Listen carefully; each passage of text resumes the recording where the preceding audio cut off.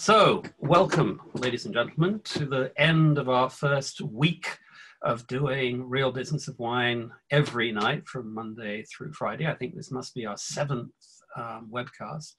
And we've done all sorts of things. Last night we had Jancis Robinson. Earlier in the week we've had sommeliers. But this one I think is going to be a very different sort of discussion. So we're going to talk about biodynamics in the broad sense, hence all the horns behind me.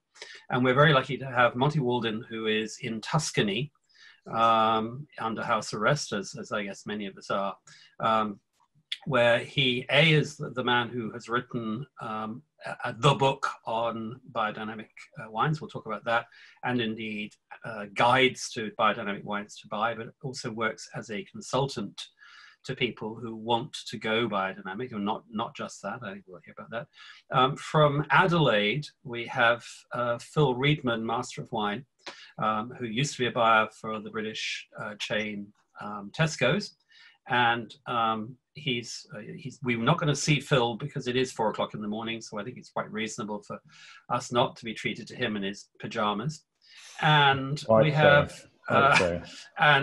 also now raising a glass, we have Josh Dunning, who is an Instagram, almost an instant Instagram wine star. How many followers have you got on Instagram, Josh? I think 24,000 something. Over how short a time or long a time? I think I've been writing about wine and blogging for maybe 14 months, 15 months. So that's not unimpressive. And you have a particular interest in biodynamics as well, so we'll talk about that. And as in the other evenings, we've got about 30 people in the audience, and this is not about Polly Hammond, my partner in crime, you will see up there, whose tech has been responsible for making this all happen, but also has got a knowledge of all matters Steiner as well. But we've got, as I said, 20-something people in the audience, and I'd love to hear from you, your questions and your comments. And I think we've definitely got 1 or 2 producers in the audience there, and I'd love to hear from them. I think Phil Hanford knows about this stuff, I think, for example, and Felicity Carter from Meiningers has also looked into it. So let's go back to you, Monty. How did you, I mean, I've known you a long time. I failed to give you a job a long time ago, which was, I think, maybe a mistake on my side, maybe not. You did. You did. You gave me my first, yeah, you did. You did. How long ago was that? Early 1990s, I think, and you got me writing for Wine Magazine. Yeah, that's right. And I think I said you wanted to come and work and run tastings for the magazine, and I said you would be bored out of your mind because you wanted to travel the world and do stuff. Yep. And that's what you went and did, and made wine in Chile and various other places, I think. Is that right? Yep. Yeah, that's it. And then how did that turn into you becoming a believer in horny stuff? Well, in a nutshell, I worked in various conventional wineries, and in every conventional winery that I worked in, we were breaking the rules in the winemaking because the grapes were not of sufficient quality to be able to do lighter fermentations, if you want to use that term. Also, my grandfather was a smallholder. He grew all his own food and lived by selling his food, and my dad was very similar. We used to go and work on the allotment, so I wasn't afraid of getting my hands dirty. But what I liked about, so I worked for an organic vineyard, which was great, but I sort of learned with organics the philosophy there in a nutshell. And I don't want to be rude about organics because I'm a big supporter, but it was a lot about what you're not supposed to do. It was like, don't do this, don't do that, don't do the other. And when I got into biodynamics, it was more about what you are doing rather than what you're not doing. And I found that quite positive. And also having tried biodynamic wines, the first one I tried was in Bordeaux, in the Fronsac region, which is the sort of poor relation to Saint-Emilion. And our consultant enologist in our Bordeaux vineyard had recommended I go and visit a guy called Paul Barr. And I said, why? And he said, he's doing something that may interest you. And he said that quite deliberately because at that time in Bordeaux, it was the era of the souped up wines. Michel Rolland was king. And I didn't have any love for these wines. I couldn't understand why they were getting 100 points. And that's why, this guy, Marc Gatinier, who'd advised all the famous chateaus, the first growths, etc. Very underrated, under the radar guy. He said, go and see this guy. I said, why? He said, he's doing something that may interest you. So I turned up, tasted the wines, and they just had this vibrancy that I hadn't found in other wines from the Saint-Emilion-Fronsac area. And I said, what are you doing? And he said, well, nothing really. I said, well, come on, so you've got to be doing something. And then he said, I'm doing this thing called biodynamics. And of course, I asked him what it was, and he didn't have a lot of time to explain. But I went, made it my mission with a guy called Richard Kershaw, who eventually became a master of wine. We visited all the biodynamic vineyards in Bordeaux. And at that time, there were 6 of them out of probably, I don't know, 10,000, 12,000 wineries. And all of the wines, that even if some of them, a couple of them were a little bit sort of natural, shall we say, they did have this vibrancy to them. And also just looking at the vineyards did seem to be balanced. And the 2 things that I really picked up was that the shoots on the vines were very erect. They were really like this, right? They weren't sort of drooping over the top wire.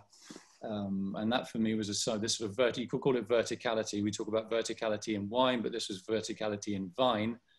And it was very clear to see, and also in terms of just the sort of general feel of the vineyard and the microbiology or the biology of it appealed.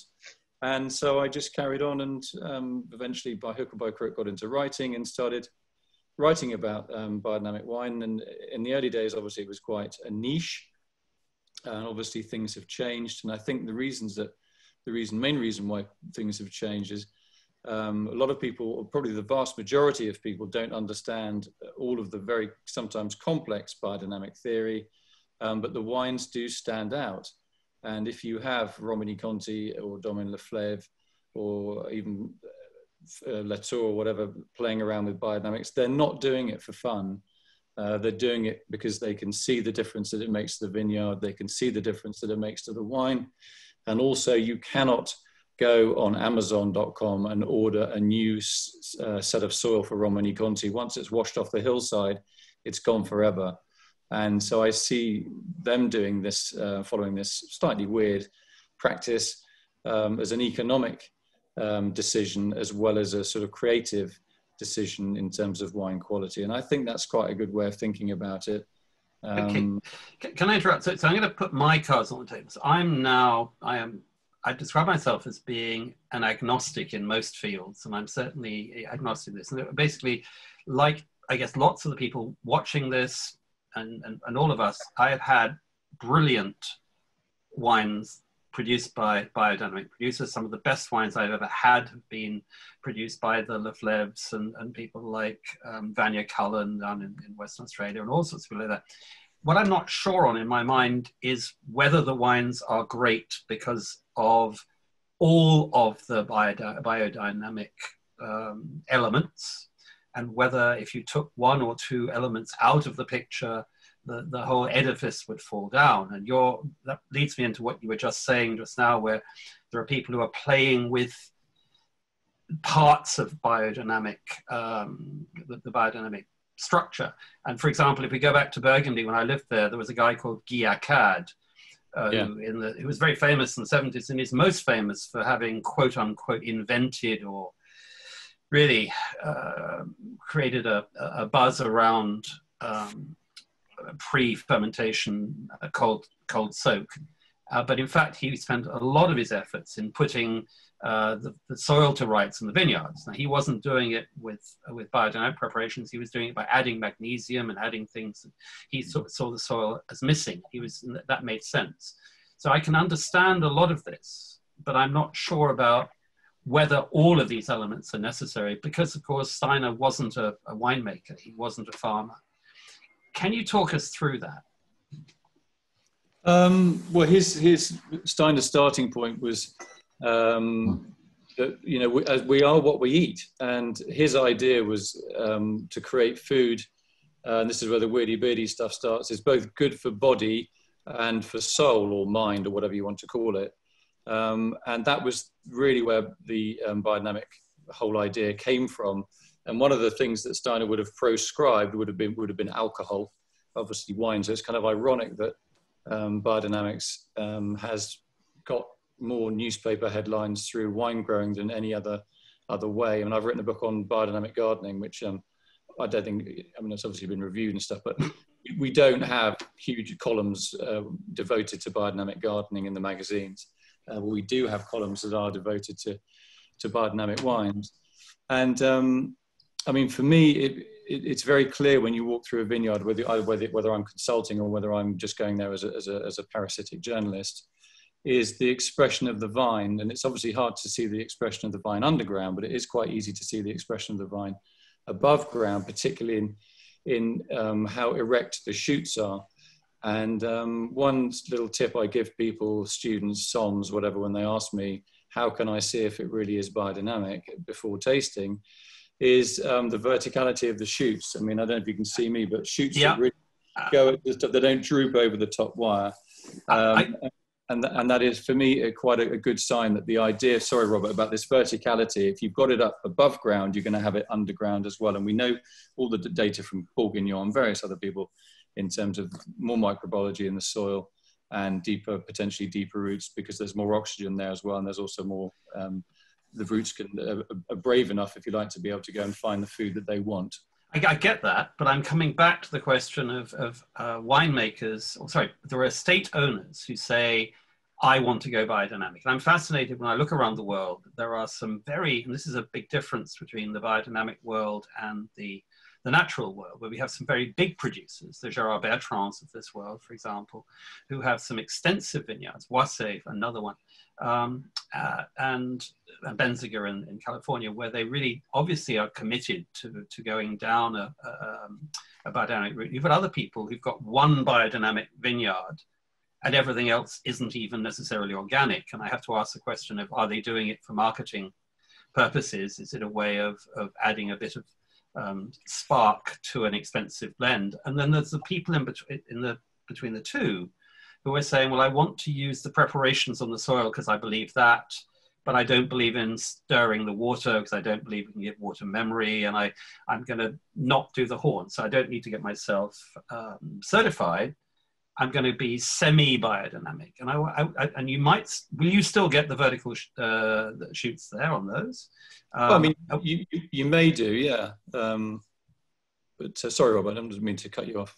No, well, my question is, you're describing what you like to see in a vineyard, and I'm trying to go back under the ground and to everything that went before we got to those shoots. And if we have two vineyards side by side and one person's done everything, except they didn't do the cow poo in the horn, or they did the cow poo in a different container, not the horn or whatever, would we not get the same effect?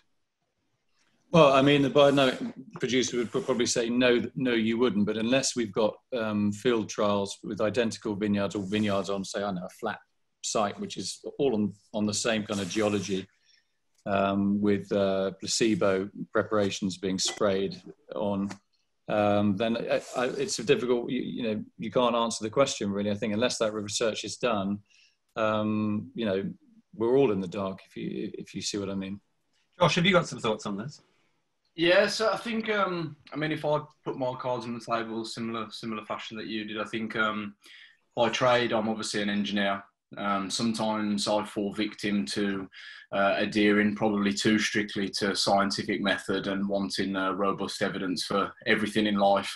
But I mean, I've been fortunate to spend time with some really good winemakers in northern Italy, with people like Chiara Boschis and speaking to Gaia and talking about what they've done with biodiversity. And I think I'm a huge advocate of biodiversity.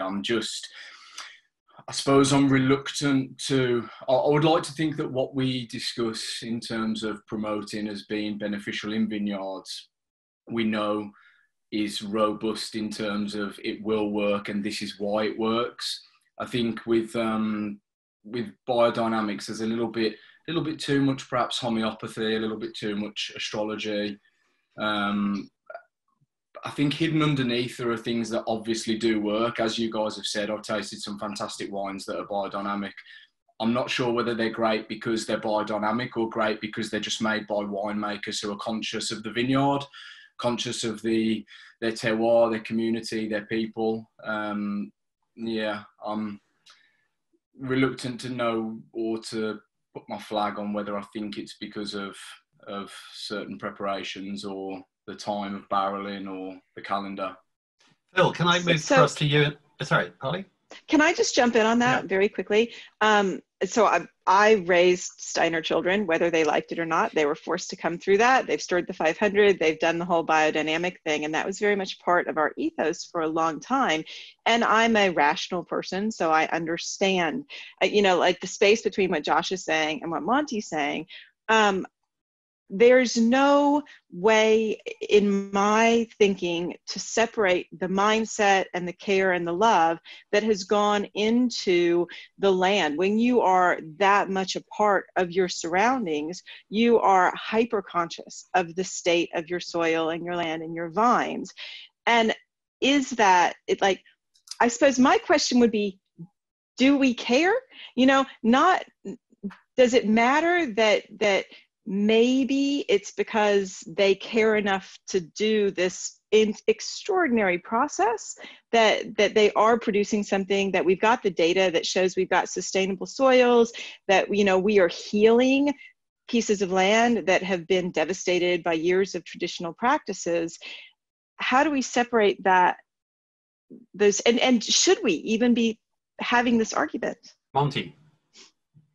Yeah, well, there's a lot to get through there. I mean, what they call it in biodynamics is your intention. I think that's what Polly was getting at, your intention. And also just one quick thing, astrology isn't really part of biodynamics at all, but astronomical, physical things going on in the atmosphere, in the celestial sphere above, that is, some wine growers follow celestial cycles. They don't look at the whatever it's called, the astrology Mystic Meg in the newspaper. I do think it's your intention is very, very important. I mean, I come across, obviously people say biodynamic expert, biodynamic guru, biodynamic whatever. I just like a normal person that likes tasty food and working out in a vineyard. I've worked in vineyards where, you know, you come back and you stink because of all sorts of shit you've had to put on the vineyard, and then you get into the winery and you're having to put a mask on to mix something to stick in the wine because the wine wasn't good enough.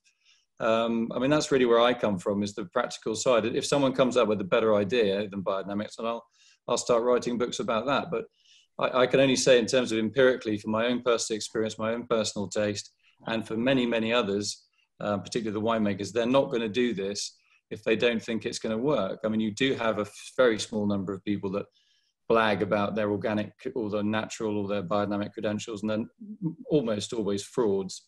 I just think I would say if a better system comes up tomorrow, I'll be into that.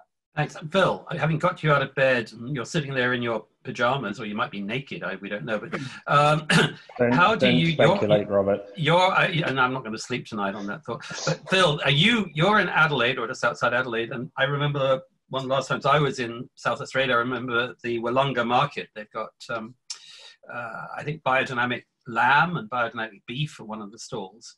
And you've done work on the biodynamic calendar. How do you feel generally about biodynamics across the board? I think confused is how I feel. I admire the effort that biodynamic grape growers put into their vineyard, the attention to detail that they render to their vineyard, and the winemaking. I'm sort of even more confused about biodynamic winemaking than I am about grape growing.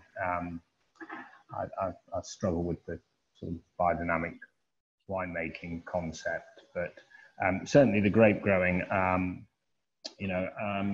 admire the effort that those growers make to produce, high quality grapes, which reflect their origin or excel at their origin. I mean, one of the wines that I always think as a benchmark, and one that really impressed me very early on, was James and Annie Milton's Chenin Blanc from Gisborne. You know, if you can grow Chenin Blanc in Gisborne, then you know you can do anything, because you know, turn it into a great wine. That is a phenomenal achievement, and they regularly you know, do and have done for sort of 20 plus years. So I think you know, they do a great job. I have tasted other great wines from Improbable Circumstances that are not made by Biodynamic. So I have that sort of confusion. And you've been, tell me about the work you did on the Biodynamic calendar, which I'll come back to, Monty, because the calendar is not part of the original Steiner thing. And I have very mixed feelings about this, because I personally, and we talked to Jancis about this last night, there are definitely days where I think that wines shine and taste better than they do on other days. And other people seem to share my feeling about that. And I've always thought, well, it might be atmospheric pressure, or it might be something. And some people say, oh, it's a flower day or a root day or whatever. And you did some work in New Zealand, I think, to try to nail whether the calendar works or not, didn't you? I did, yes. The background to that is I experienced on quite a large scale when I was working with Tesco some years ago. We were setting up for the press tasting. We tasted through 200 wines, whittled them down to 100 that we were absolutely thrilled and delighted with. A week later, in the same room, we presented these wines to the press, and you know, about half an hour into the tasting, my boss said, "Phil, need a word with you outside." And I proceeded to get the bollocking of my life, to put it mildly. He said, "Why are you showing this absolute crock of, you know, this is a disgrace. What are you doing? You know, we've got better wines than this." And I explained, largely in vain, that, you know, a week ago, you know, it was like shooting ducks in a barrel, you know, but today I agree, they're not looking good. And you know, someone subsequently suggested that, you know, the Biodynamic calendar, the Maria Tun calendar, perhaps we ought to call it, rather than the BD calendar, was at play. And at a conference a few years ago, at the Brigato conference in New Zealand, naturally at the bar after the conference proceedings were over, I suggested to Dr. Wendy Parr from Lincoln University that maybe that this was something that was testable, and that she should actually test, being a sensory scientist and having the methodology and so forth. So she thought about it and said, "Yes, we'll do it, but you've got to sort of raise the funds to do it." And so we got the Creswell Jackson Wine Trust to give us 5,000 New Zealand dollars. We talked to 12 producers of Pinot Noir from New Zealand, and they donated some wines, not knowing why, I have to say. We sort of were a little bit opaque about the exact reasons we needed the wines, other than that we wanted to taste them. With 19 tasters in an experiment that Dr. Parr had designed, we put the Maria Tun calendar through its paces.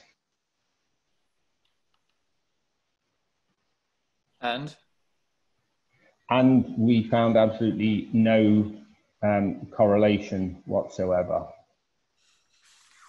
Yeah, I did the Maria Tun. I was holding my breath there. I thought you were going to say something like, "Oh my God, we could really see the fruit day." I just don't buy that at all. Initially, when I heard about it, I thought, well, it's quite a nice theory. It's very cuddly.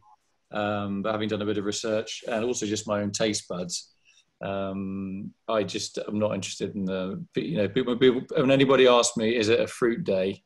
I'm like, are you a fruitcake? I mean, forget it. It doesn't enter on my radar in terms of the biodynamics. And it's one of the things most talked about as well, I think, which I think is really a shame, personally. But anyway. Yeah. Well, I mean, I think you're right, Monty. I think it is a shame that it is, as talked about, and it is marketed and it is exploited as a commercial venture, which I think is unfortunate. But not by the producers. It's exploited by importers or people setting up tastings. It's not. Honestly, it's not something that the biodynamic fraternity would they want to talk about. How great their compost is. I think they're not talking about fruit days. Yes, I would probably agree with that to a significant extent, but I would say that there is an industry around it by the ton. I'll send you the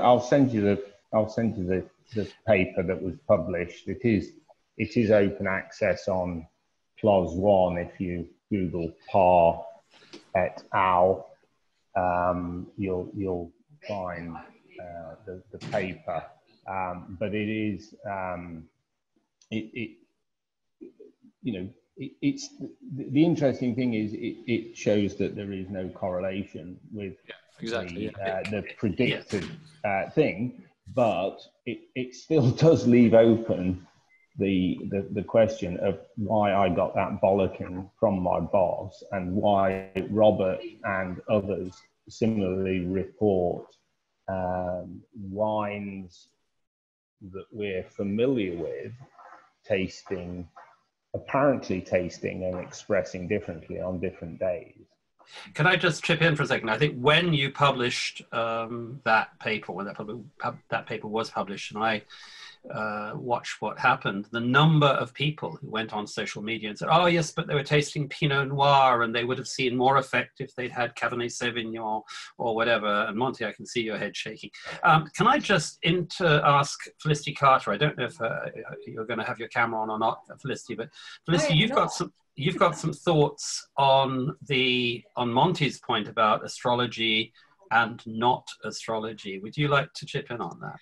Okay, so I have to start by saying that I used to work as an astrologer many years ago, so I understand astrology pretty well.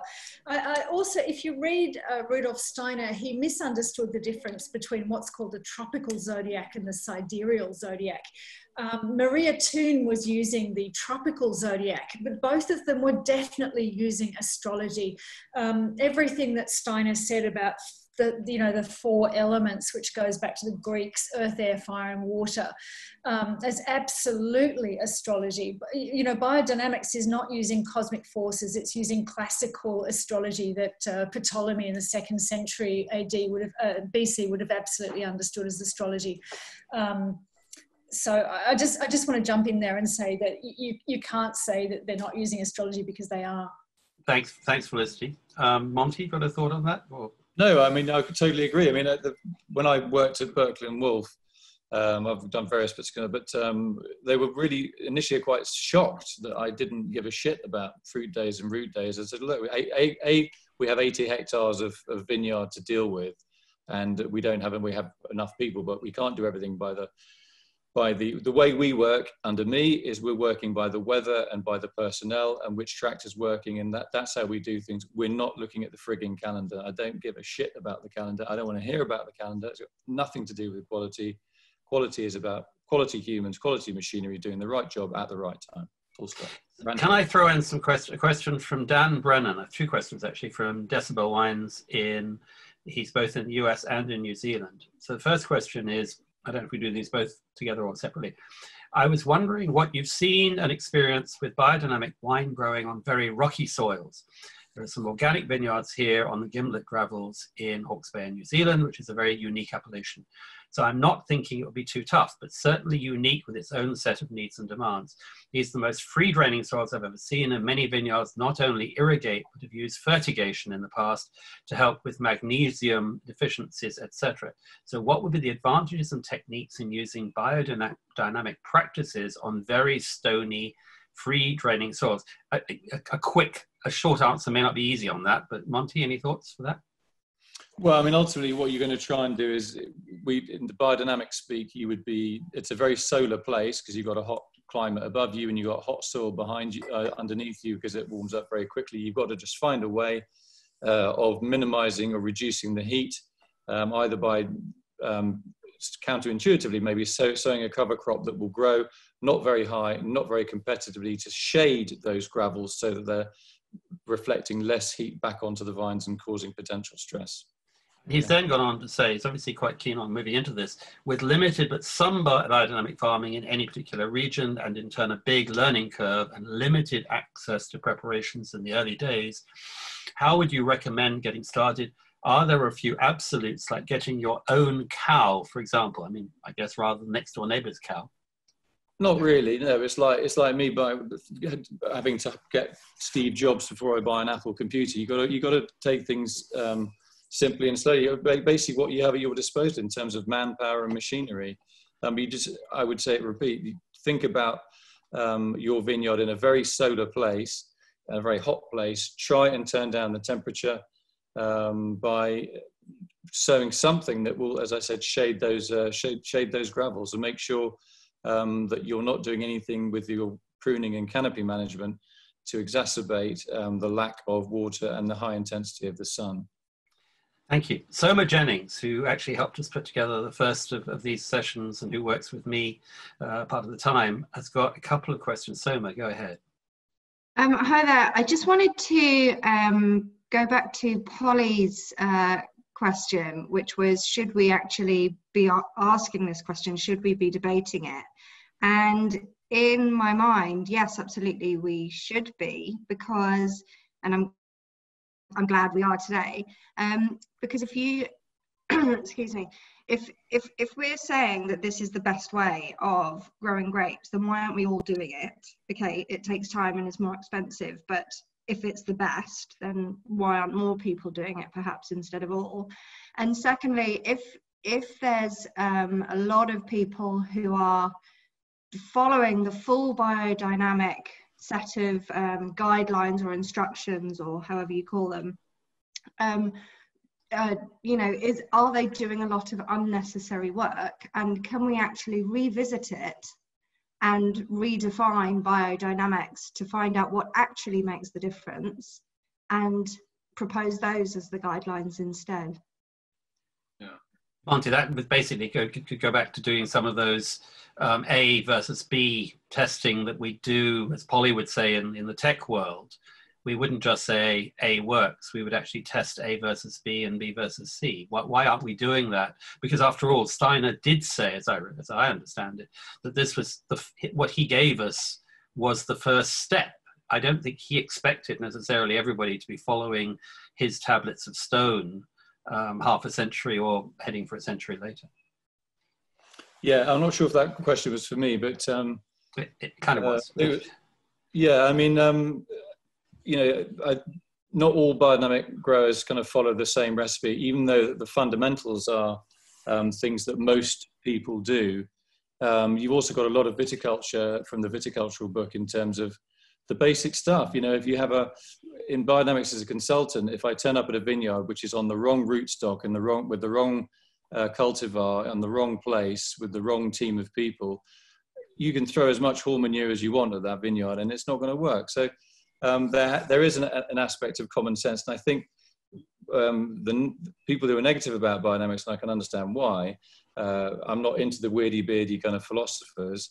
What it does teach you is common sense is your best tool, whether you're conventional or sustainable or organic or biodynamic. And if you don't have that common sense, such as accepting the fact that you're going to plant a vineyard for 20 years, and you're going to say, yeah, so I don't mind having the wrong rootstock. That's just a completely moronic decision.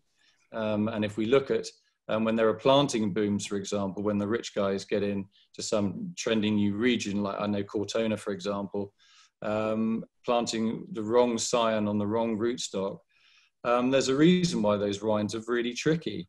It's a very hot solar place and they haven't got their building blocks right. So that's irrespective of biodynamics, it's just the common sense. So And I apply biodynamics, common sense to biodynamic farming.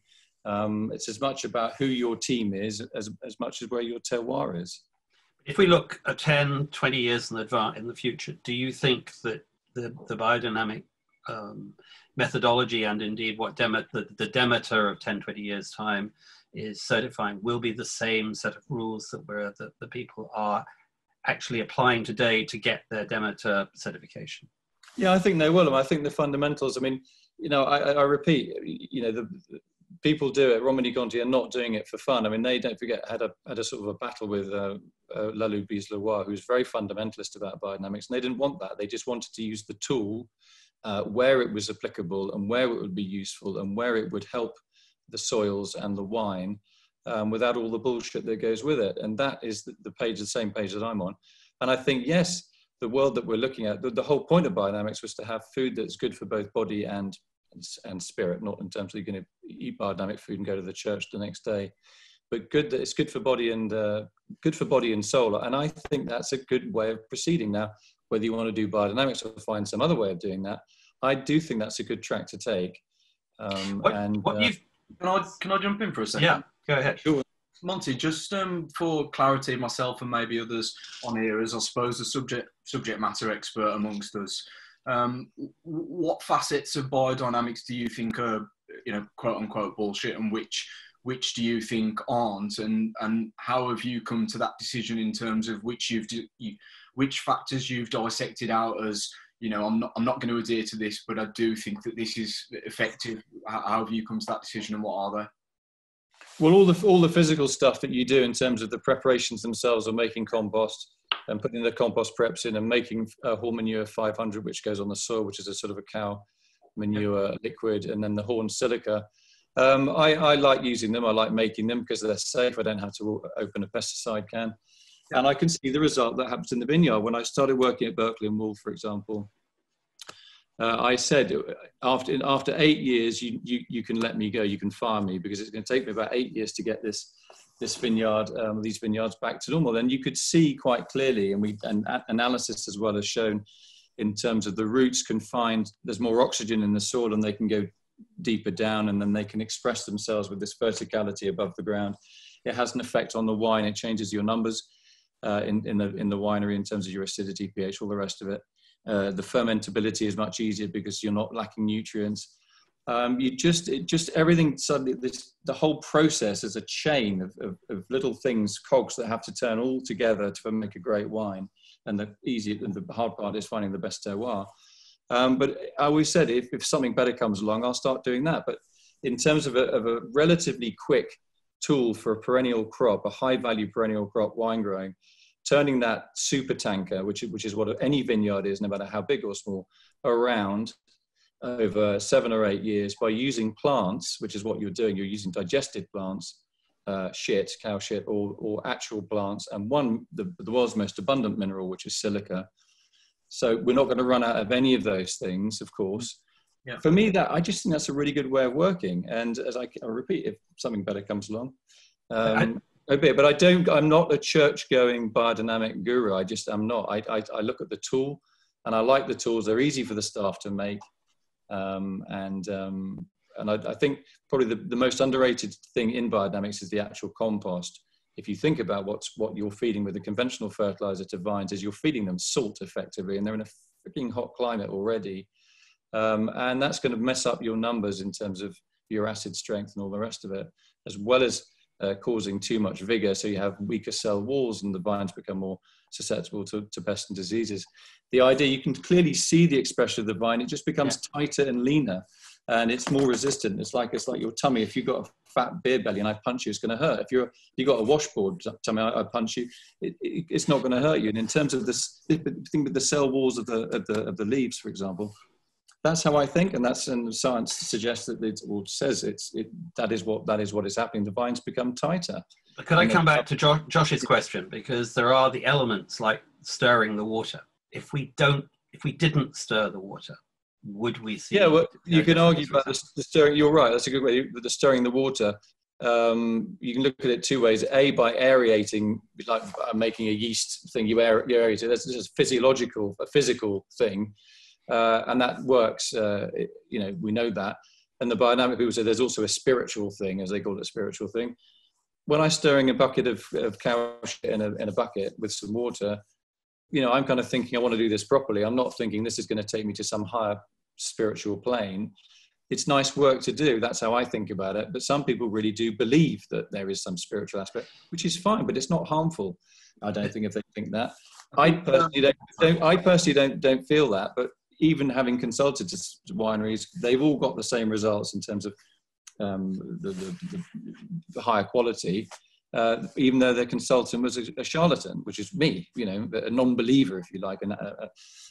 So I don't really go into the kind of spirituality side of things. For me, it's a practical tool that works.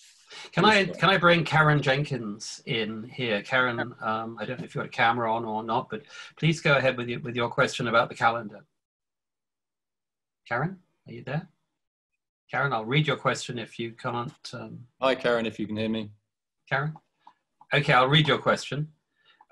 Regarding your comment that biodynamic calendar concept was exploited by importers, I think you could say that biodynamics is more often misunderstood, in quotes, right across the trade. What are the key points you'd use to describe biodynamics to help people grasp the concept more effectively? Okay, I would come back with a very simple answer, which is the concept of terroir is very important in wine. The less off-farm inputs you put on your vineyard, the stronger that sense of place should be in the wine. And one of the key things about biodynamics, probably the key thing, is that you have to generate your own fertility on the farm. Thanks for that. Actually, I'm going to actually let Felicity back in for a second, because I think she's got a very good point which ties in with what we were just talking about in terms of evolution. Felicity, do you want to have a quick word about the preparations? Okay, sorry, I don't mean to dominate this conversation. Monty, I've got your book next to me, and I've read the whole thing. It's a fascinating book. I loved it. But one of the things I want to ask is, one of the defining characteristics of pseudoscience is that the thing doesn't change even as evidence changes. And the preparations that have been used since the 1920s, and they haven't changed in that time. People are still using nettles and yarrow, and they're still using deer bladders and skull. Why are people using the same preparations? Is there any research to discover if there are better plants or better enclosures to use? And why should people in the Southern Hemisphere be using Northern Hemisphere plants like nettles and yarrow? Yeah, that's a good question. It's a good question about the Southern Hemisphere. There is a substitute for horsetail down there. I suppose the easy answer is, if it ain't broke, don't fix it. You know, the steady drip of first growth top wineries and also lesser wineries that none of us have ever heard of, taking up biodynamics because they can see and feel the taste of their neighbor or their competitor. It kind of, in a way, is a good thing, but in a way, is what you're saying, it's a bad thing, because it kind of shows that biodynamics is content to ossify, if you like. But you know, if a better system comes up, let's adopt the better system. The biodynamic movement also is terrible at organizing itself. It's been terrible at marketing and communicating what it does. So I think they like the idea of sticking with the same formula. The ultras do, certainly. In Australia, you had a guy called Podolinsky who was quite sort of avant-garde and reacting to Australian conditions. And his innovation there, without going into too many details, it does get used in Europe, but it doesn't really work in Europe for me, because it creates a situation where you actually have vineyards with very shallow or non-complex roots, because that suits Australia, where you have salinity not too deep down. It doesn't really suit the European way of doing things. So innovation is fine, but it can actually be a retrograde step as well as a sort of ergo, you know, moving forward. Thanks for that. I'm going to bring in. Can I jump in on that really quickly? Go ahead. Having been involved with the biodynamic movement in New Zealand, one thing that I would say that Felicity's talking about, and it's interesting how much this question is really coming back to parsing down the bare bones and implicit versus explicit, and how much does anthroposophy still play a part in this? And Monty just touched on issues of communication. So we deal with this all the time. In New Zealand, we have producers who, unless you understood the secret handshake of their label, you would never know that they are a biodynamic producer. And that is because this can be so contentious and misunderstood and ambiguous. So I wonder, Monty, could you talk about, you know, is this like natural wine where we're just going to fight about it forever? Is there a way that we can reach some sort of consensus or language that allows for clearer communication of what this imparts and how much of it we're adopting producer by producer? Well, it's a nice ideal to aim for, but I mean, you can even talk about maybe 3 people who farm really conventionally straight out of the box. You ask them a question, they'll give you 3 different answers on how they do it, even though they're using exactly the same sprays, which is exactly what we do in biodynamics. You know, do you spray horn silica 501? Yes. Do you make compost? Yes. Do you spray horn manure? Yes. So no, I don't think it's going to change. I think where the biodynamic movement has been a complete failure is seeing the success of wine. Because it's based on taste. It tastes good. Forget all the weirdy-beardy bullshit. The wines taste good, and the wine growers say they taste good, and critics agree that they taste good and better, or different anyway. They really should get their shit together and sort out our food, the way that the food that we eat. And that really was the main mission, I think, of Steiner. He didn't drink wine, or he was an anthropos, so he didn't want to have alcohol in his body. That's been, for me, the biggest failure.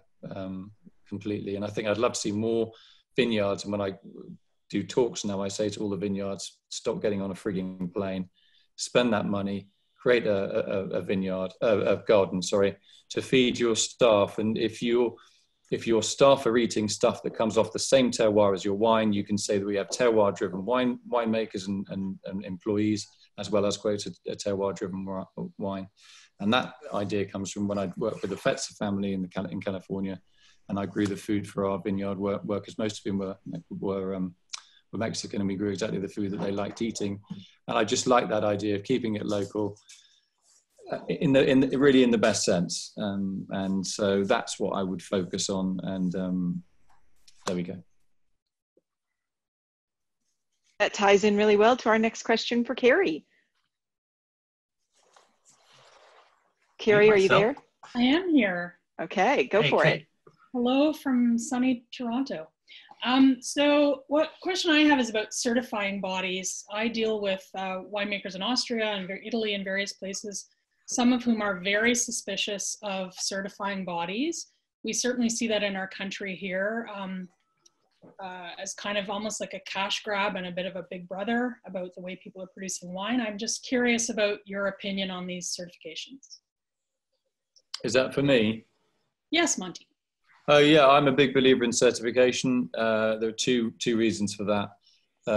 You're making a public statement, and you have to back that up. In conventional farming, no matter all the bullshit about biodynamics and stuff, conventional farmers probably at some stage will be asked to write down exactly which sprays they're using and where they're using them and how much they use. This is what you have to do in organics and biodynamics. I think it's a they good are discipline. At the moment, Monty, to be fair. Not really. Spray diaries have to be. Spray diaries have yeah, but to they're be not. completed. They're not getting. Not every single producer is on the planet is getting checked like the organic producers or the biodynamic producers are. Indeed not. And I mean, one of the reasons again I got into biodynamics was every single conventional winery I worked in, we were breaking the rules. We were cheating and the reason, not because we were nasty people, was because the quality wasn't there, and we had to. You worked for the wrong places. Monty, no, I worked for some quite well-known people, and some of them didn't cheat, but some of them did. Monty, can I throw in the question? We're talking very much about biodynamic, and obviously you've got these areas that I think are often confused between biodynamic, organic, and natural, and then sustainable on the side. And organic, there's a lot of chatter at the moment about the question of copper. in organic, and a lot of people are saying it's all very well, but you're putting effectively a poison into the ground that's not going to leave the ground. Where do you stand as a biodynamic, as a person within the biodynamic world, in terms of those kind of issues, Monty? Well, I think, I mean, raising copper is a good one. I mean, let's also remember that conventional sprays do contain copper as well. Not all of them, but some of them do. My answer is pretty clear. If coppers are really something that we all want to eliminate, that's fine. Whether we're conventional, organic, or biodynamic, we probably won't have too many vineyards left unless we go down the interspecific crossing route. And if that's the way we want to go, that's fine, because the wines aren't that complex, but they're certainly perfectly drinkable. And they require minimal, they do require some attention, but generally speaking, require minimal spraying. And I wouldn't be too upset if we went down that route at all. Seriously. You mentioned the word intent earlier, which I thought was interesting, because it does bring us into the natural, kind of into the philosophy of natural wine, where people say it's not to do with certification, it's to do with what we're trying to do. And I'm interested to hear that you do think that you need a certifying agency. But the interesting thing is the certifying agencies within biodynamics are commercial bodies, which, well, certainly Demeter is a commercial body, which also makes that interesting. But that's a private certification. So, but to be organic, to be biodynamic, first and foremost, you must be certified organic by the government, whether it's the French government or the German government or the Australian government. So you're adding on your own private extra little tag, which is, as you say, they're sort of private bodies. I mean, I'm not saying they're sort of listed on the stock exchange, but it's a private standard or a personal standard. I think we got another thing. There is somebody making the point here that in New Zealand and Australia, they are using alternative preparations where necessary. And I think maybe that's something that would you be, if somebody said to you, would you like to run some parallels and some tests to actually move things forward? Because you said that some of the Australian preps don't work in Europe, but who's to say what else might? Yeah, I mean, there's a debate always in the biodynamic community whether more you can add to, quote, Steiner's work. I'm not really part of that, to be honest. I still think biodynamics is the cherry on the cake. You've got to have the right cultivar on the right terroir, on the right rootstock, with the right trellising, with the right workers, and the right philosophy of the winery to make it work. And the biodynamic voodoo, whatever, is the cherry on the cake. It's not the be all and end all, particularly in the wine industry. But the thing with what biodynamics came about, it wasn't really to do with wine. It was to do with just growing healthier food for people, because it came about in the mid-20s after the First World War, where we, tanks became tractors and pesticides. Nerve gas became pesticide, and that was the starting point for the biodynamic movement. If I didn't drink wine again, I would be a little bit upset probably, but if I had some great vegetables to make nice soup every day, I'd still be a happy camper. Gosh, you've got your 20,000 people who actually, well, I don't know how many of them every day are looking at what you do while you're posting wines and tasting notes and descriptions. How many of those people do you think, and I think are we talking about a very heavily millennial focused audience? The first question, but how many of them? Well, for sake of being accurate, if I get my phone up, let's have a look at the average age of audience. Yeah, so the sort of 70% of my Instagram is between 24 and 44. And so of those people, how would you say if you were to go out and talk to them, where do you think they stand in terms of going out and buying wine with biodynamic on the label, or being told by you that they're biodynamic rather than anything else? Surprisingly varied. I have these discussions quite frequently, actually, on Instagram with many people who follow me and I follow them, and it's a very varied opinion. I have a lot of people who follow me who are advocates of biodynamic farming. I have a lot of people who follow me who aren't, and I think I appreciate both sides of the argument. I think what I would say from a millennial perspective, well, from me anyway, I agree with Monty in that I do like the idea of certifying bodies. I would like to I suppose, understand, what do you think the public statement is of putting a biodynamic label on a wine? What does it say to the consumer? Or what does it tell someone? Is it that the wine is better, or is it that the farming is better for the environment? Or well, I mean, it's a good question, but it doesn't really say anything. That doesn't really tell anybody anything, because it's just another stamp, on a product. It's like if I go to, I don't know, IKEA or something, it says the forest was read a bedtime story every night before we cut the frigging tree down. It's a minefield out there. Yeah. Some producers, a very small number, who are certified, they have to be certified organic first, then they get maybe the Demeter certification for biodynamics.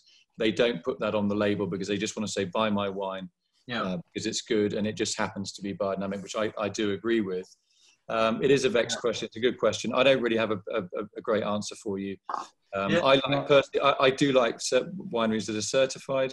Because as I said, the majority of vineyards I worked on were cheating, and I like this, third-party, independent, check what's in your drawers. I like it. And sitting there, Phil, in New Zealand, if you're still with us, and still in Adelaide, if you're still awake, how do you see? Australia's been actually behind the ball in terms of going sustainable compared to New Zealand, and indeed, I think in terms of organics.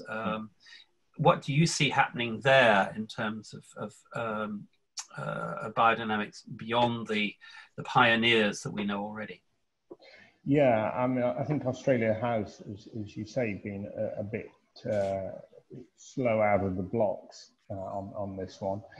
If I could just go back to the certification question before I answer the question you actually asked me, Robert. I do agree that from a consumer integrity point of view, certification is needed. If you're going to make that claim that you're biodynamic, it needs to be a verifiable claim. And I think for consumer protection, consumers deserve that certification. But I think in common with many sort of certifying bodies for various different aspects of life, I think those certifying bodies are more interested in their own ends than actually promoting the types of product that they are certifying. And I think that there is a massive role for the people taking the certification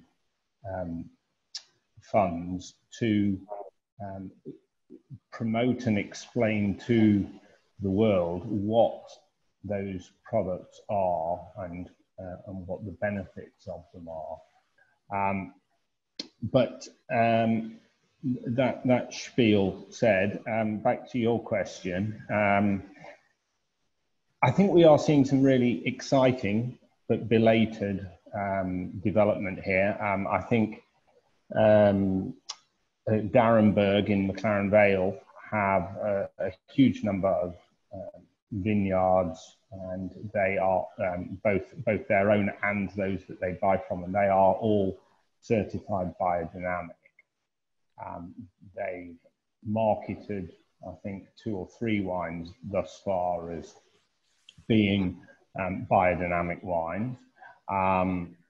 So I think having sort of 200 hectares in McLaren Vale for Darrenburg of biodynamic is a great move forward. Perhaps seeing some more wines labelled thus would help the category here. But McLaren Vale as a whole is a bit of a hotspot for biodynamics, and I think that's really exciting. We've got sort of Paxton there, we've got Battle of Bosworth doing some great things. So I think we are seeing a belated growth in this area, and it's very exciting to see. Actually, Josh, before I go any further, Josh, I've got a question. Somebody's asked for your Instagram name. Your handle on Instagram? Can you share that with us? Word on the grapevine. Thank you for that. Monty, do you want to actually answer that quickly? Answer Phil's point there. What about Australia? Yeah. Yeah, I mean, I think the great thing for Australia, they were a little bit late to the party. Their sense of empiricism is much needed, I think, in biodynamics, and also they can they can see all the screw ups that people have made in other countries, particularly with Australia's quite unique growing conditions in the main, to not make the same mistakes and to do a really good job. And I think if I was in Australia, obviously I come back to this, it's a very solar place in general, and really just the good old fashioned organic stuff, like really making sure that you've got that sort of buffer in your soil so that you don't get the heat stress and the sunburn and all the rest of it. That for me would be my first target if I was consulting. I think you see the change in my background means that anybody who's at a loose end can come across to Joe's bar, where the conversation will continue. You can see on the chat, if you hit the chat button, you can see where to come. But I think my favorite line on biodynamics was a New Zealand estate owner, winery owner called Michael Saracen, who's a very down-to-earth Brit, who's also a top cinematographer. And I said to him, do you really believe in this stuff? And he said, I don't know really. He said, but I like employing people who are prepared to get up in the middle of the night and stir water. And I think there's a lot in that.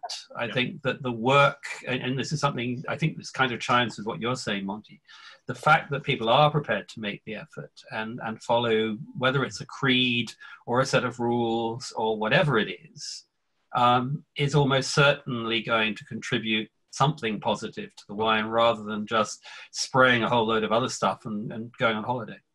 Mm-hmm. Just to say one time, what I like about the biodynamic thing is, forget, with discussions about copper, etc. If you're just doing biodynamics for your garden, you won't need anything. You just be working with like chamomile flowers and things like that. No copper, nothing at all controversial. And that is what the fundamental, that's what I really like about it. Getting out there, doing it, and a lot of manual labor is good for body, good for your mind. And you're not destroying the environment, you're creating healthy food. That for me, that's the fundamental part. That's the fundamental bit of biodynamics. And if I have to leave the wine trade, I would grow vegetables and I would live a very, very happy man. Monty, thank you very much. Anybody who hasn't read Monty's book, please go and get it. I don't know how fast you can get it delivered, but get it online or whatever. What's the title of the book? Monty? It's called Biodynamic Wine, I think, and it's published in Oxford by Infinite Ideas. That's right. And you've got you've done a guide on wines to buy as well, which I think you put out. Yeah, that was a while ago. Yeah, but you get with the producers, some good producers in there. So I'd like to thank everybody again. We're finishing actually more on time than we normally do, but I think, Monty, you've got dinner sitting behind you from what I can see behind you being prepared. So I'd like to say thanks to everybody who's participated. Please, the video will be up, I think, in the next few days. We've got Jancis's video is already up. The podcasts now, thanks to Polly and her team, everything becomes a video and a podcast, and the transcriptions are all going out. Monday, if you've got nothing better to do at the same time, we've got a team of 10 people from Bordeaux, including Jane Anson from